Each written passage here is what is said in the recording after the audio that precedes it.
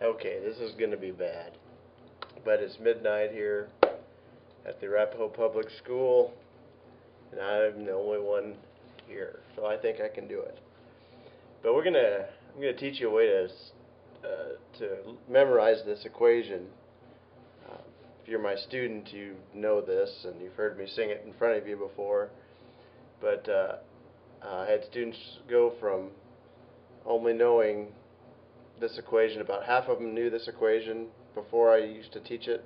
I wouldn't sing the song, and when I started singing the song, I went to almost 100% of my students memorizing this equation. And I think it's important to memorize if you're in high school.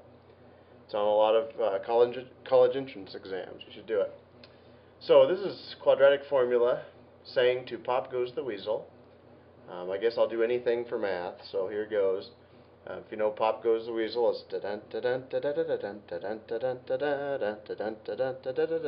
Pop goes the weasel. Who knows what the words are? I don't know. I only know the quadratic formula. That shows you my childhood interests. But here you go. So x equals, let's start over. So x equals negative b plus or minus the square root of b squared minus 4ac all over 2a.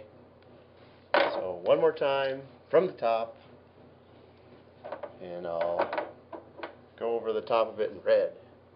So x equals negative b plus or minus the square root of b squared minus 4ac all over 2a. Listen for that at the ACT or SAT test. I guarantee you there's a student somewhere in the room humming that Pop Goes the Weasel tune to themselves while they solve that equation. I've heard students say they've heard it sang before.